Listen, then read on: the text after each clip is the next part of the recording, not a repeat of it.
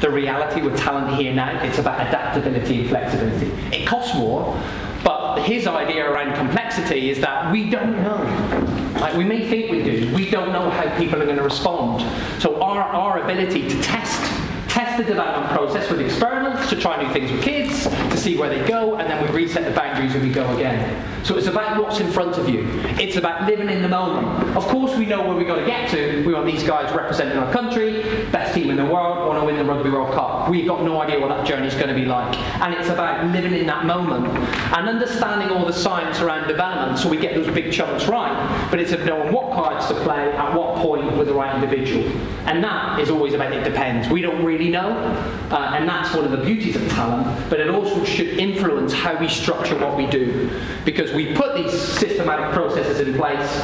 In my experience, in a very short time in education, is that may not be the right thing for everybody. We need to find alternatives to get a lot more going through that system.